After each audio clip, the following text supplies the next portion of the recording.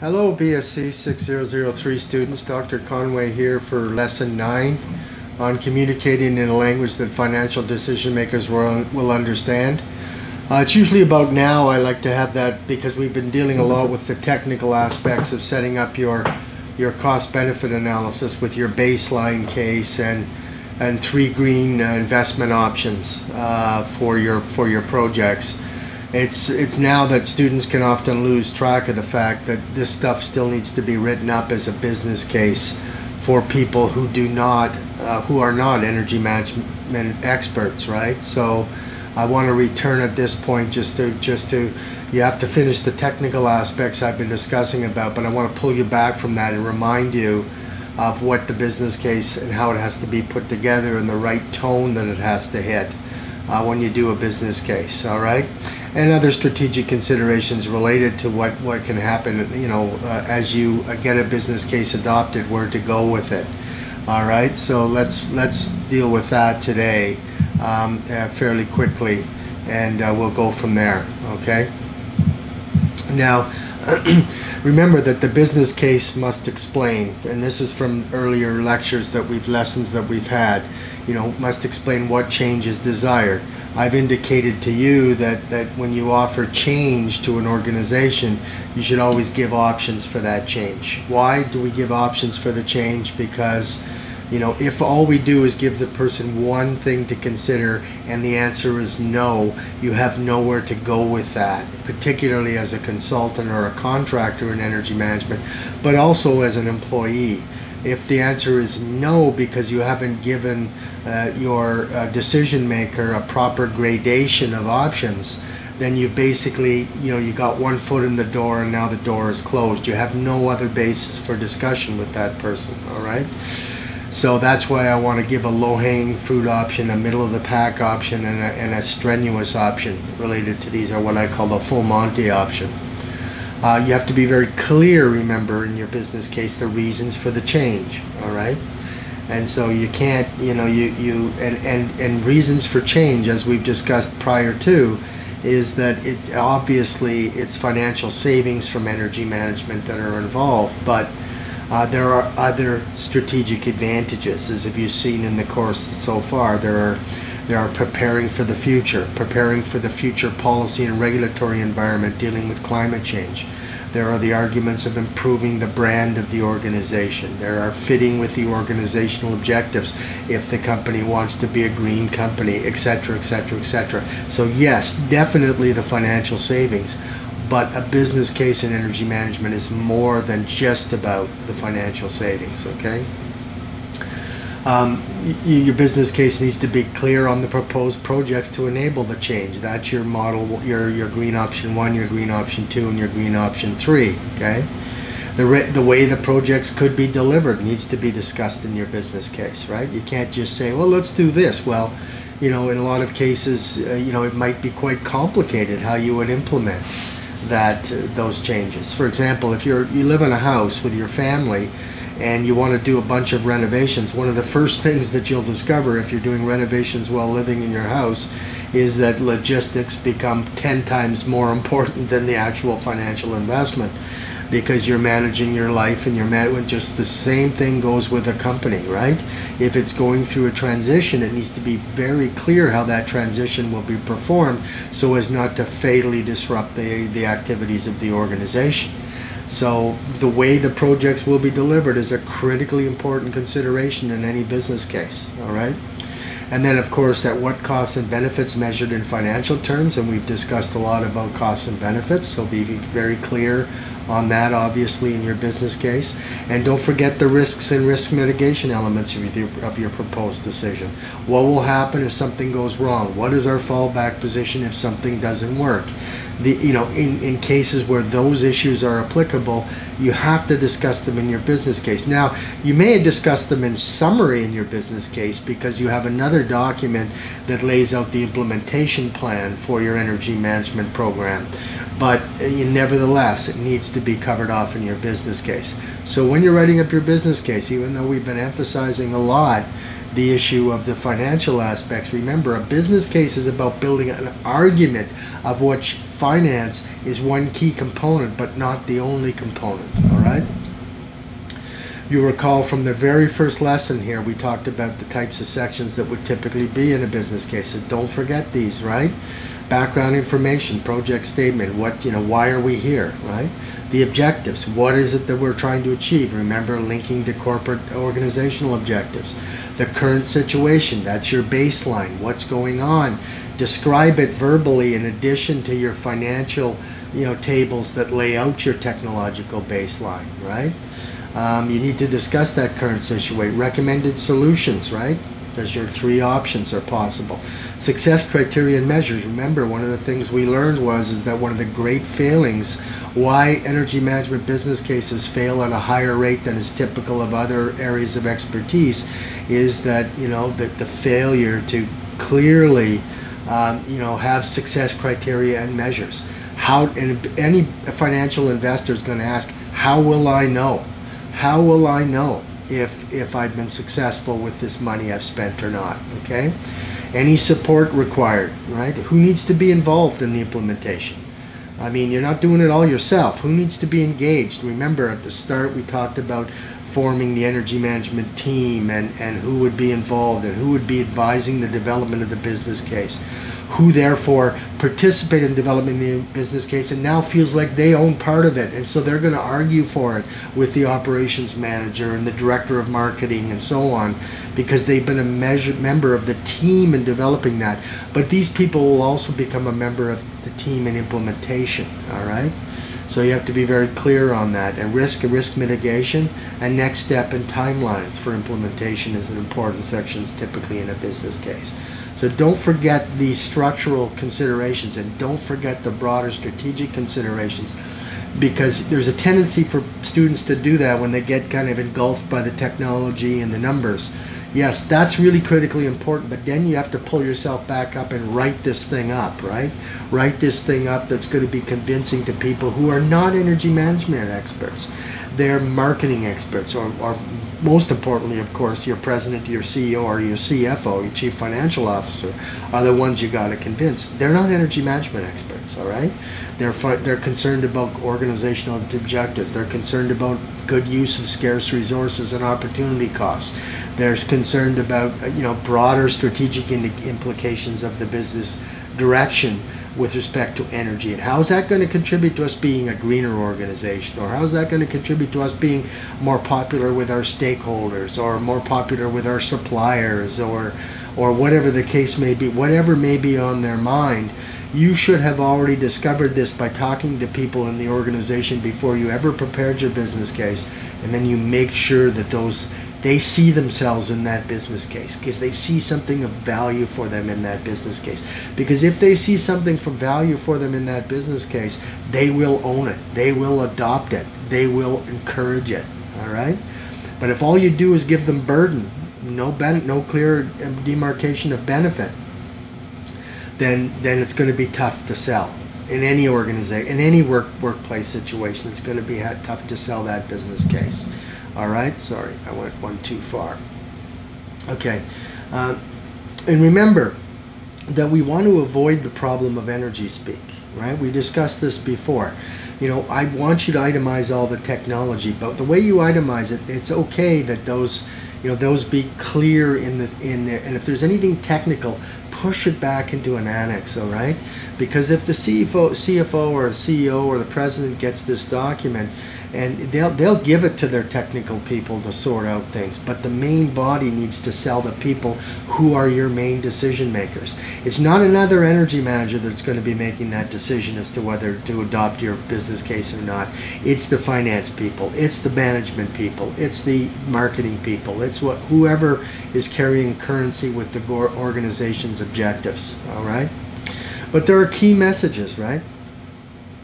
Dollar terms are straightforward. There are a bunch of other sort of things that are strategic, and I just give you some list on here of things of what the industry is showing. Better management of green issues, particularly in the context of climate change, is improving access to capital. You probably have seen reports of big financial companies pulling out of the oil patch. Big financial companies now looking at climate change as a financial risk. right? Making it hard for corporations that are not responsible with respect to energy and greenhouse gases, making it tougher for them to get access to capital. People are pulling their risk out of those sectors because they don't like the risk profile of investing in companies that aren't being responsible with respect to climate change mitigation, all right? We know that, you know, a lot of these green companies that do adopt this, the data shows they have improved financial performance and increased shareholder value for many of the same reasons that relate to access to capital. We obviously know that better energy management reduces operating costs, make your organization more competitive. These are all messages that can be highlighted in a business case, you know, and substantiated by research that's been done. Enhance corporate reputation and brand. That's obviously a key consideration that can be talked about in any business case. There's going to be increased calls for disclosure with respect to greenhouse gas emissions. You might have to start reporting to government on your GHG emissions. If you set up a proper energy management program, you can do that. You can manage that. You can show steady performance. So the government then talks to your corporate sector.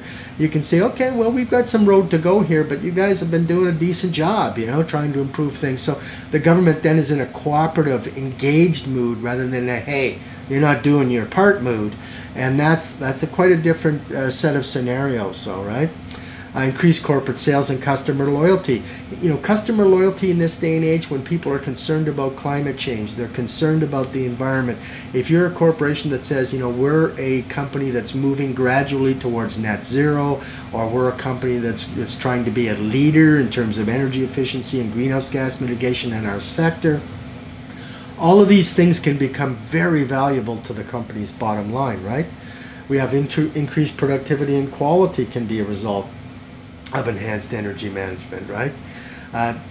Attracting employees to the corporation can be a very important consideration. If you look at every major study that's done of prime universities in North America, and there have been studies like this done, and you ask students where they would like to work, and you list a green company compared to just a run-of-the-mill company. Even if the run-of-the-mill company is paying a bit more money, students disproportionately, substantially disproportionately, the best graduates choose the green company. That's data that has been proven by Harvard studies and by the Pew Center studies, and other studies have demonstrated this fact, right?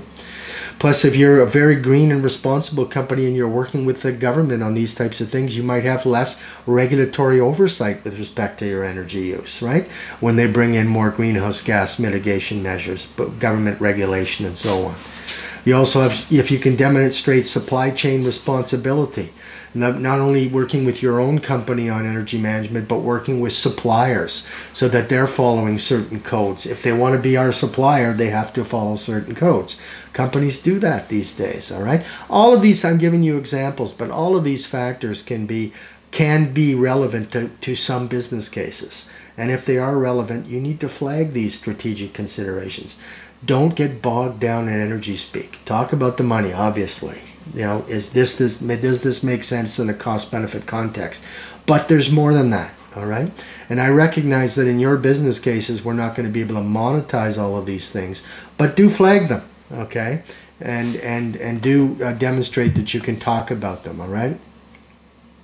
And then you always have to remember in a business case too that there's, you know, a lot of the times when you talk to people who are in this field and why business cases in energy management can fail is because the reader often views the business case as a cost, as if inaction has no cost, all right?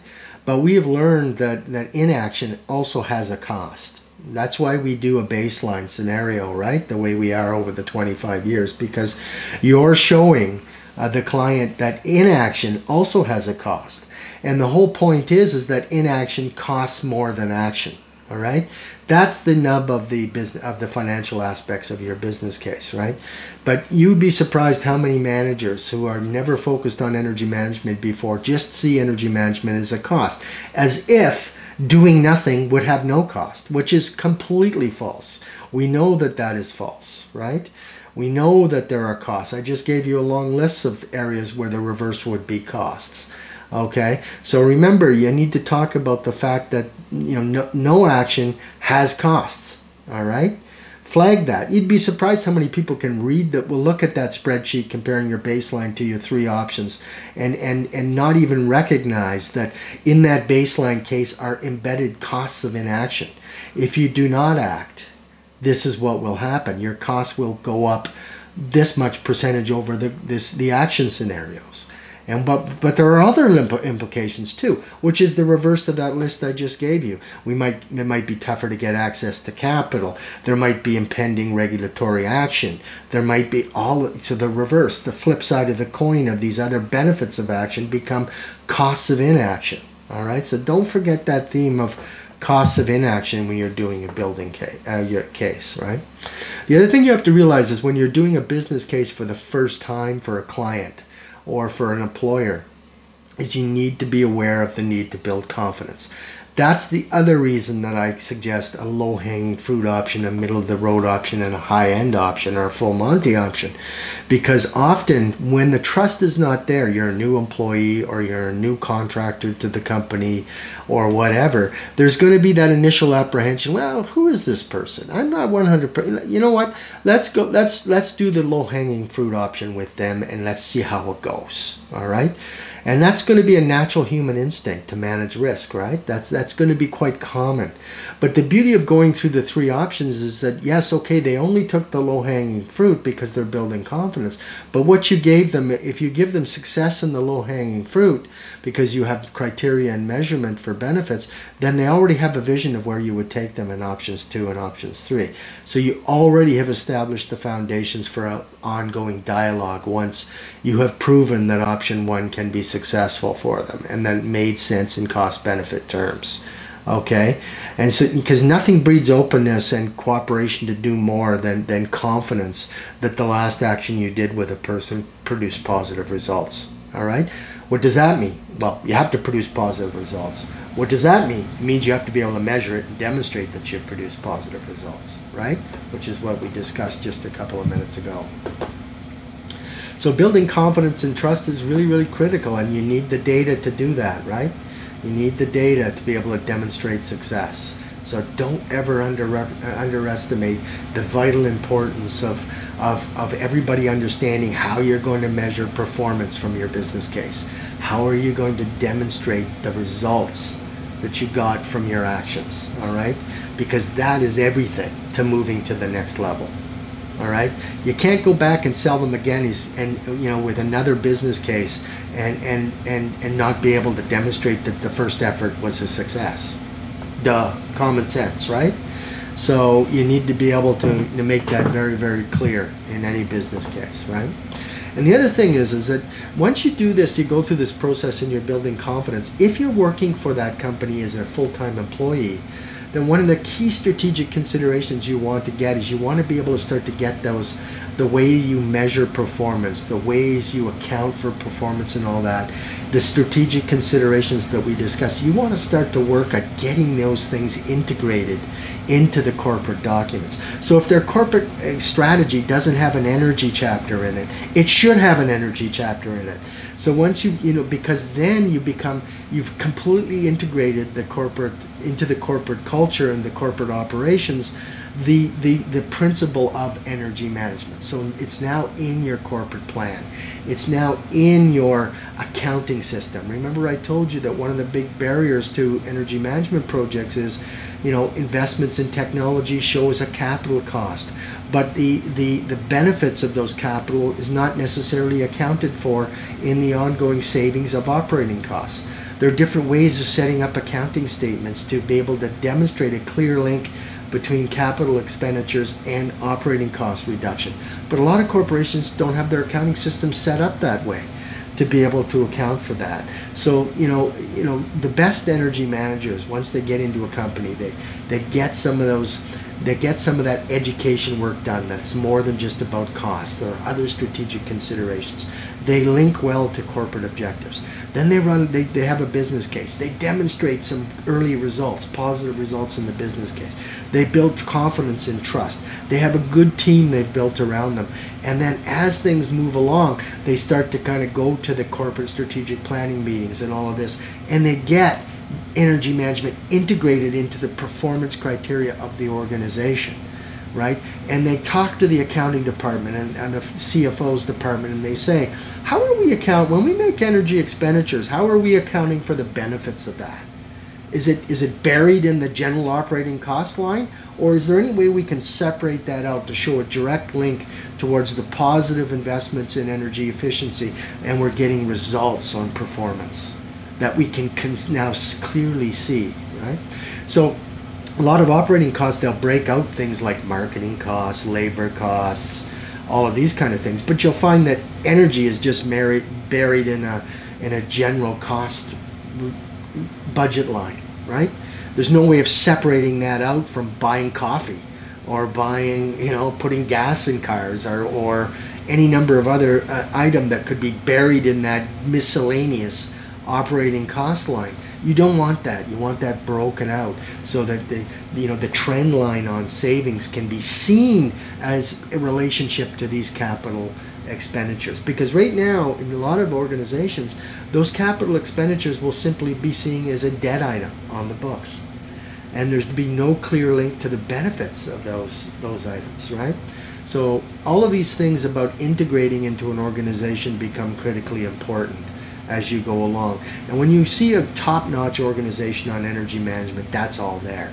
The accounting system, they have it set up to relate, capital expenditures on energy savings to energy costs. They have it. There's an energy management chapter in their corporate strategic plan. There's an energy management chapter in the corporate operational plan. There's obligations placed on each key manager on how they manage energy in their terms of reference and their job description. There's a section in there on energy. All of that stuff has become integrated. And when you see an organization like that, this is an elite organization in terms of managing energy and the impact on the environment. All right? Because it's integrated. So they hire a new director of operations or a new VP of operations, and you will see the difference. You will look at the job description of that VP in a green organization, and there will definitely be a section in there on that person's responsibility for sound energy management. Okay?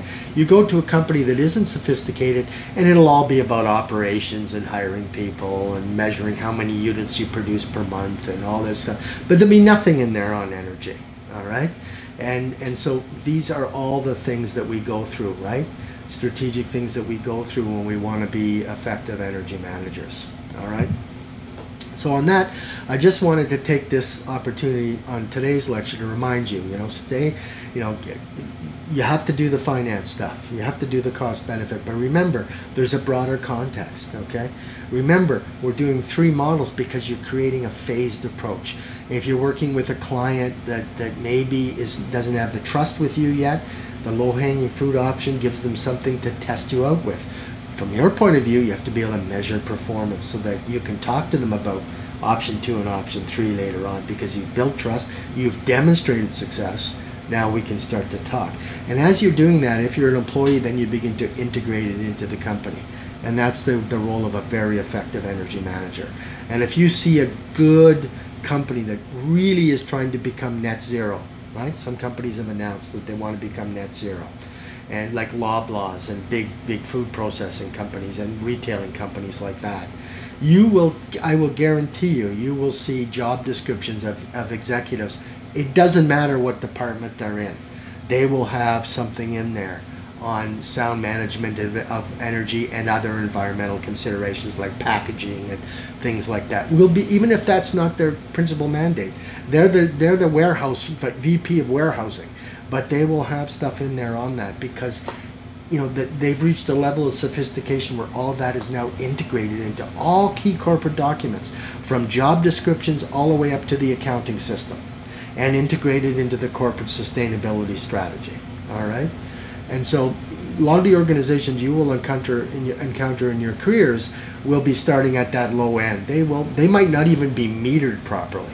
But this is the journey, right, of taking an organization through to more sophisticated treatment of energy considerations. All right? So on that, keep working on your business cases. We'll be talking tomorrow in a Zoom call about your business cases, and I'll be taking any further questions you have on that, because that's your chance to really take a run at your final questions, okay? So we'll be talking to you tomorrow, Tuesday at 3 o'clock. Bye-bye now.